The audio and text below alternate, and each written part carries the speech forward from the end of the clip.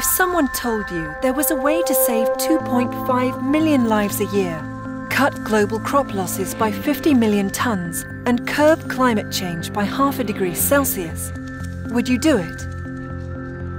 Reducing short-lived climate pollutants such as black carbon, methane and hydrofluorocarbons can have a dramatic and immediate impact towards protecting our climate, our health and our future.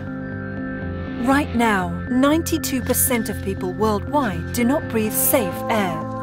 72% of heavy-duty vehicles lack filters to trap particulate matter. 50,000 dump sites around the world generate black carbon every day from open burning.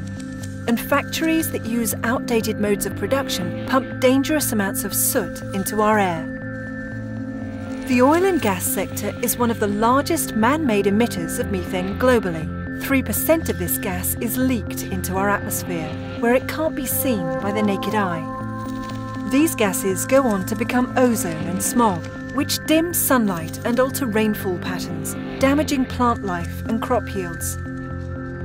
A toxic domino effect that spreads far beyond the pollution source itself into our hearts, our lungs, and our food. And we're not immune in our homes. Nearly 3 billion people burn indoor fires for daily cooking and heating. Dangerous smoke from the materials burned and the use of inefficient stoves leads to millions of deaths every year. The ripple effect continues with its impact on our economies. By 2060, air pollution impacts could reduce global GDP by 1% and cause our annual health costs to soar. But we have proven solutions. Using mass transit, low-sulfur fuels, green freight and soot-free vehicles. Improving household energy through better lighting and cooking. Improving collection, separation and disposal of waste. Capturing methane from landfills for energy production. Reducing leaks in the production of fossil fuels. Promoting sustainable agriculture practices. And fostering international collaboration. Working together, we have already made incredible strides.